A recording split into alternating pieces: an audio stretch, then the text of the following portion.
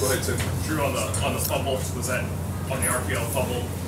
Looking to hit a pass in the flat there, is that what it come out with? Yes, sir. Yes, sir. What got going in the second half of the passing game? Your numbers are going to look great at the end of this game. What got going kind of in the second half? We were able to loosen things up downfield and start getting some deeper targets. Yeah, you know, I think we went empty. We went empty a lot and had the back in some routes, and we kind of knew what their check was to empty, and we worked that all week, and Coach Reese had great plays against it, and we just were able to execute.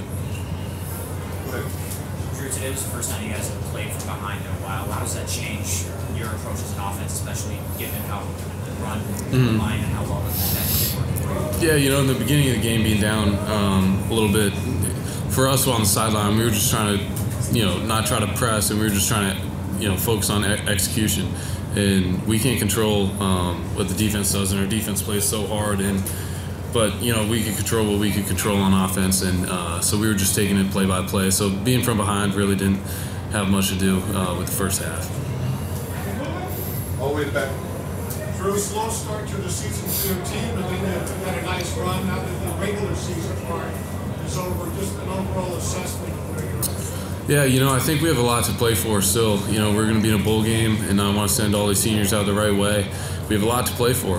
You know, we have another game where I'm going to prepare as hard as I can for that and finish the season off in a positive note. And, you know, that's going to be my focus for the next month. And I'm proud of how we fought today. I'm proud of how we fought all season. I'm really proud of our team.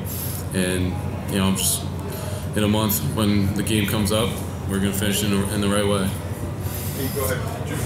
Is it too reductive to say, like, USC was just better in some key moments tonight, whether it be the 4th and 1 stop on Mitch or the fumble that you had, like, that you felt like you guys were right there, but it was just 1 or 2 plays that kind of kept you guys from getting on time? You know, I'll have to go back and look at the film, but, you know, I think USC is a great team. You know, that was a really good team we played out there, and they're going to go on and do great things for the rest of the season. And, you know, Caleb Williams is a great player, and their defense is good. And, you know, like you said, I mean, they are a great team, but so are we. And, you know, they got the best of us tonight.